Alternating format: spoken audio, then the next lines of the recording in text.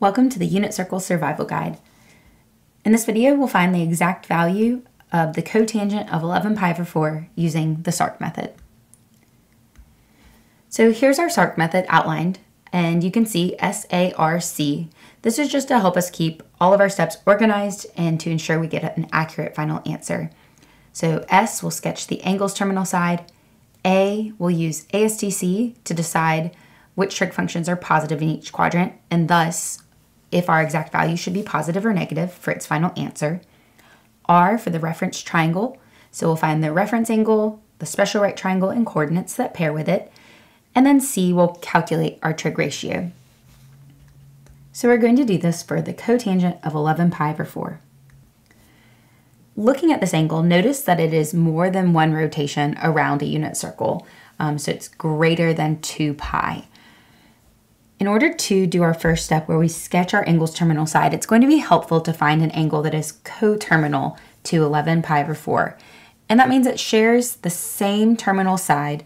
It's just less rotation to get there, so we'll be able to more easily sketch it. All right, so 2 pi is a full rotation in radians, so let's subtract that from 11 pi over 4. And let's go ahead and write 2 pi as 8 pi over 4 so that we have that common denominator. And we can see that 3 pi over 4 is coterminal to 11 pi over 4. So if we sketch the terminal side of 3 pi over 4, we'll have it for what we're actually looking for that 11 pi over 4. All right, so rotating counterclockwise, we have 0, and pi is a rotation halfway around. So let's count by quarters. We have 1/4 pi, 2/4 pi, 3/4 pi. So 3 pi over 4, that terminal side will be right here in the second quadrant. Okay, now we can go ahead and decide, should our final answer for our exact value be positive or negative? And doing it now ensures that we won't have to calculate with any negative values when we're making this determination early to simplify things for ourselves later on. So A.S.T.C is just an acronym. Think all students take classes. And that acronym helps us know which trig functions are positive in each quadrant. So starting from quadrant 1, all are positive. In quadrant 2, sine and cosecant are positive. All the rest are negative. In quadrant 3, it's tangent and cotangent that are positive. And in quadrant 4, cosine and its reciprocal secant are positive. So we're in quadrant 2. Only sine and cosecant are going to be positive. Since we're trying to find the cotangent of our angle, our final answer will be negative. And let's go ahead and make note of that. Okay, so now we can work in the first quadrant. We're going to find our reference angle, and then we'll draw out our special right triangle and coordinates. So the reference angle is just the amount of rotation from the terminal side to the x-axis. Okay, so we rotated 3 pi over 4 when we were doing that coterminal angle. If you rewrite pi as 4 pi over 4, I think that's really helpful so that you can easily see from 3 pi over 4 to 4 pi over 4 is just 1 pi over 4. Okay, so that is the same thing as 45 degrees.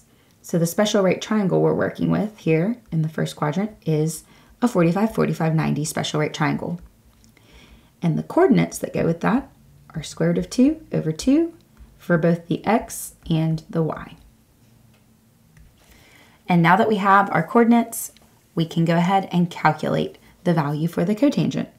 So the cotangent of an angle on the unit circle is simply the x-coordinate divided by the y-coordinate. I love working with the reference angle of 45 degrees and finding either the cotangent or the tangent because your answer is going to be positive 1 or negative 1 because you're dividing a value by itself. So writing it out, we see our x-coordinate is square root of 2 over 2 divided by our y-coordinate, which is also square root of 2 over 2. So we know that reduces to 1. We found that our final answer would be negative when we did our step 2. So the cotangent of 11 pi over 4 is just going to be negative 1. And that's it. Thanks so much for watching the S.A.R.C method for exact values. Be sure to check out the links I'll post in the video description. There will be some 2 more examples of worked out exact values.